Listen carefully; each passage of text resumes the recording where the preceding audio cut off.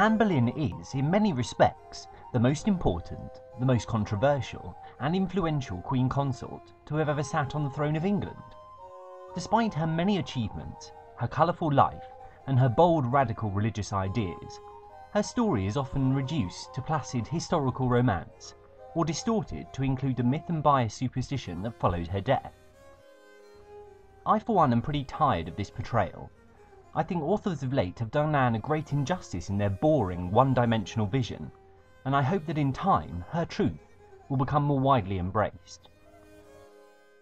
This section will focus on what is often the most overlooked aspect of Anne Boleyn's life: her radical, often dangerous, and unprecedented religious opinions. It is often believed that Anne's ambition and selfish desire fueled her thirst for reform, and because of the obvious advantage that would eventually arise from such a belief, I can see why this is alleged. It is, however, clear that the fire for Anne's religious beliefs was ignited long before, during her time spent in France.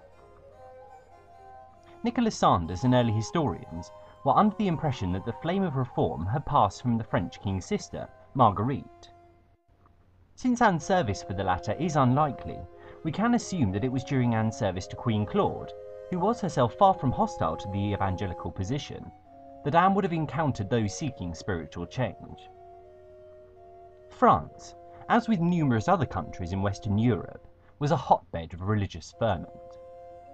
Jacques Lefebvre, the spark from within the French reformist move, believed, like Luther, that the true faith could only be realised when accessible to all, and when heard in their own language. Unlike Luther, however, Lefebvre did not go as far as to break with Rome. Marguerite, the king's sister, soon became a protective patron over the movement, and a role model for the distant yet admiring young Anne. It is important to realise that at this early stage of reform, Anne certainly did not reject all of the established religion. It is well documented, for instance, that Anne did receive communion prior to her death, and took an oath whilst receiving the consecrated wine and bread, effectively proving her innocence. The idea that transubstantiation had occurred, that the bread and wine had become Jesus Christ, was certainly not in question for Anne. In fact, when Tristan Revel attempted to present a piece of work by Francois Lambert of Avignon in 1536, which denied the sacrifice of the Mass, Anne flatly refused to receive it. Reform at this time was focused on shedding myth and superstition, and to work religion backwards to its true meaning. It was not the aim to bury the old and create a new. One aspect of the reformist concern that Anne excelled in was in taking great responsibility for the poor, and setting a role model example to her subjects and for future Protestant reformists. Latimer tells us of Anne's charity towards the deserving poor and needy. Her royal Maunday money was considerably increased, and her ladies sewed clothes for the poor, which were distributed on progression, with a shilling per person. Pregnant women also received 2 clean sheets and 2 shillings. The cynic can easily reduce this public charity to simply buying affection, by effectively outdoing Queen Catherine, her predecessor. It is, however, proven to be a genuine sign of her dedication to religion when one looks into her private gestures of charity, of which there were many. For example, a parishioner of Hugh Latimer, whose entire herd of cattle had died, was personally received by Queen Anne in 1535. The family were interviewed and gifted a generous £20. The effects of Anne's personal religion really cannot be understated, as they would play a large part in the English Reformation.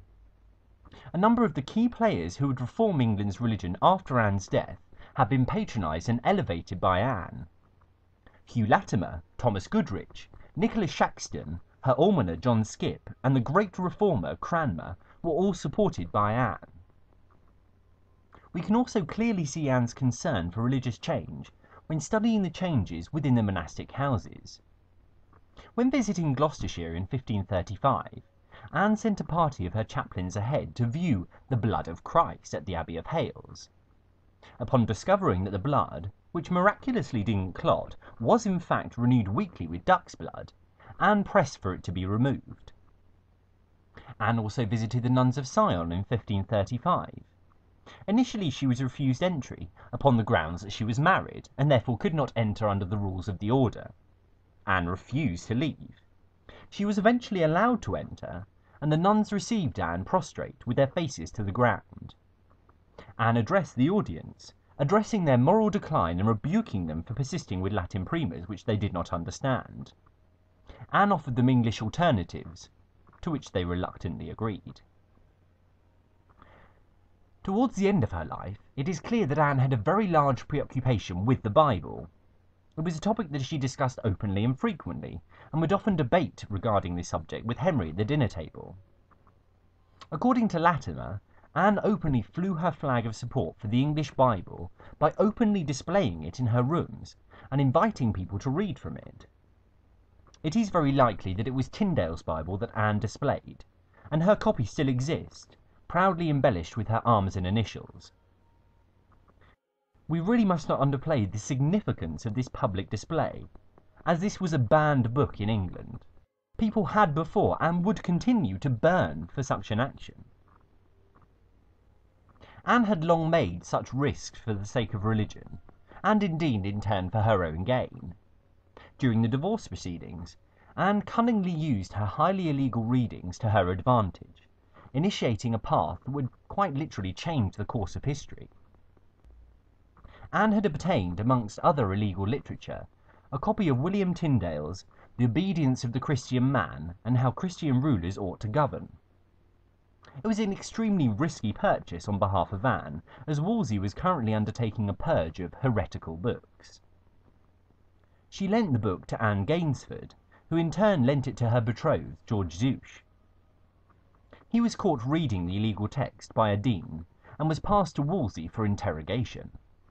Anne pleaded Zouche's case, and did not stop when he was acquitted. She also pleaded the case for Tyndale's work, and read a passage to the king.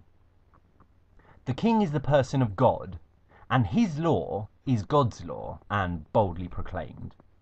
And through her courage and commitment to her evangelical beliefs, the divorce proceedings began to take a very different path, and would eventually lead to the unthinkable decision to break with Rome.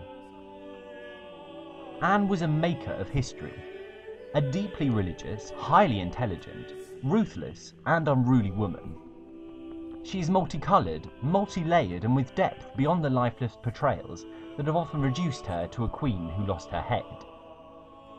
She is worth more, and her story, her true story, has yet to be touched by so few people.